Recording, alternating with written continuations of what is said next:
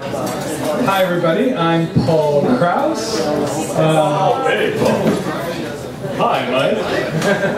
Actually, you just reminded me of a ghost story, but I won't. I'll save that for another time.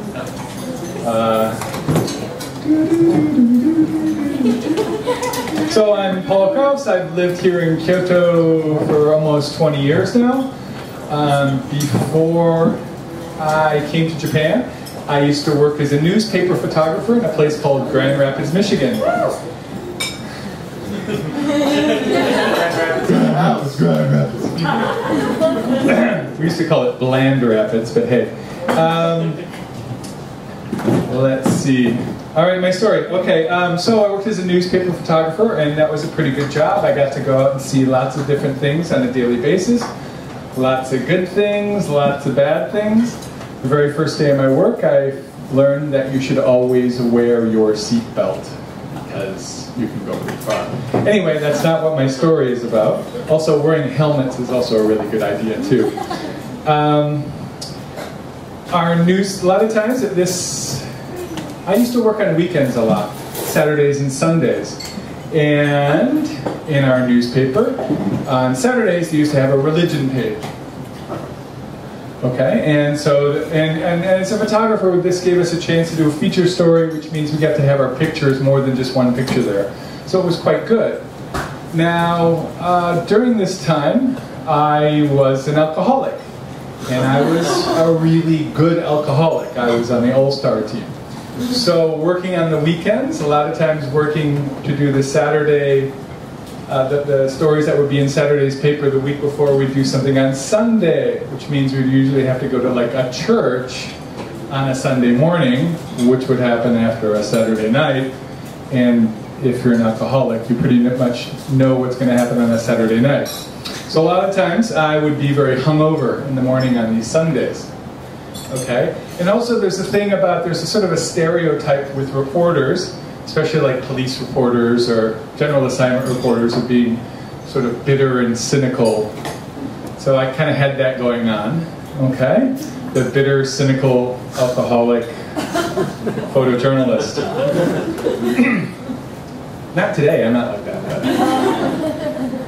Well, anyway, so moving right along. So one Sunday, I had to go on a religion assignment early in the morning, and they used to, in these days, they'd write it out on a piece of paper, just be an address and a brief description of what was going on.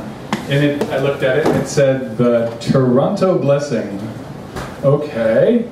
And usually a religion assignment would be at a church, but this wasn't at a church, it was at this kind of cheap motel off the interstate. Okay, in the basement. All right, so me and the reporter go to this place. Okay, things we do all the time. So I'm hungover, not really wanting to go to this thing. And so this event was in the basement of this motel, and it was not, it was a room maybe about twice the size of this.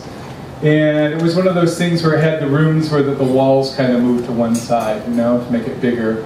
And it had low ceiling with fluorescent lights, and on one end was this little low stage. It had a podium and a big cross and this band that had like a bass player and an organ and something else. I don't remember what it was. There was a whole bunch of folding chairs. Okay, and there was maybe about 50 to 100 people in there. And definitely not 100 people, but more than 50. And it wasn't full, there were open seats. Okay, and so, all right, I'm standing there, got my cameras ready, we're waiting to see what happens. So now this Toronto Blessing is supposed to be that the Spirit enters people. I'm like, okay. Just wait, I'm just standing there waiting to see what happens. So there was a stereotype also of a televangelist. And a televangelist is like the 80s, 90s, and so they used to say something, the bigger the hair, the closer to God. And the guy who was this minister had he had this hair thing going on. He's probably in his early 30s, but he had this blonde hair that was had a lot of product in it, shall we say. Okay, it was huge. And he got up and he had his, sort of fire and brimstone thing that he's doing at the beginning of his sermon at the beginning of the service. And okay, and so we're listening to that, again, I'm standing in the corner, not not too interested in what's going on. Then the music starts up, and people stand up, and they're clapping and dancing to the music. It's like, all right. And again, I'm standing by the corner, bitter, cynical, and hungover. And then suddenly, some people start doing this. And I'm like, what? I'm awake now. The Spirit is starting to enter some of these people's bodies, supposedly.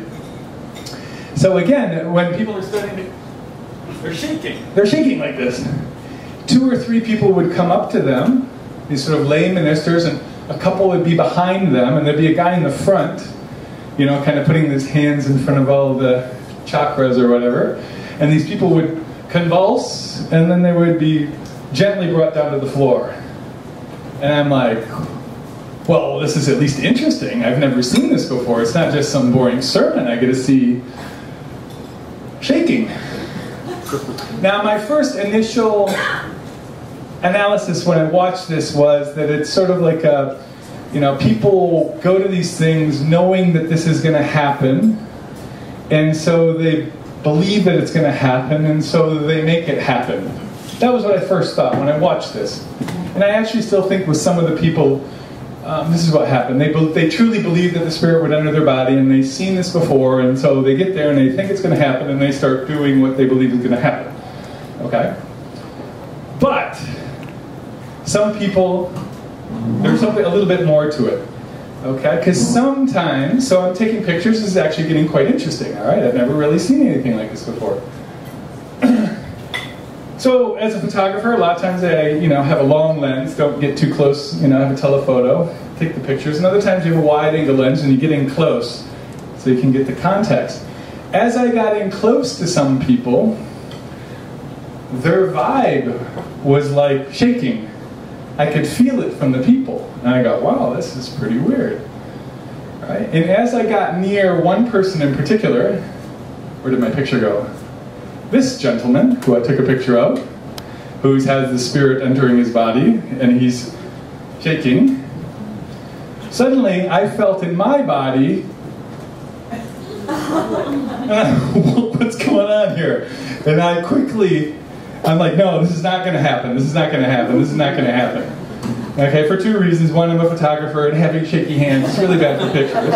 And the second thing, all I can imagine was the other reporter calling my boss on the phone on a Sunday morning going, oh wait, man, I don't know what to do. He's laying on the ground. A Spirit took his body. He drove. How am I supposed to get back to the office?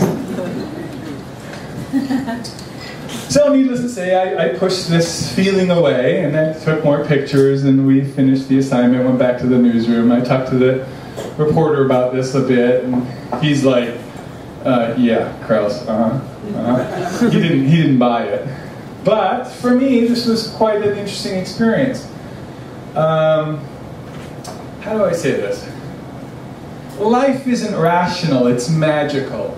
Rationality is as a human construct. We use rationality as a way to describe the universe. There's many ways of describing the universe. Yes, of course, there are, you know, there's laws of nature and stuff, but there's a whole bunch of other stuff that goes on in the world that we just really can't describe using the rational model, okay? And my eyes were quite opened by this experience because it wasn't something I could explain, you know, like something I learned in science class in university, okay? And I also realized a lot with myself about my prejudices I had walking into the situation. You know, I had prejudice against evangelical Christians, and I was very narrow-minded about it, and I also had, you know, my own personal beliefs that were quite shaken by this experience.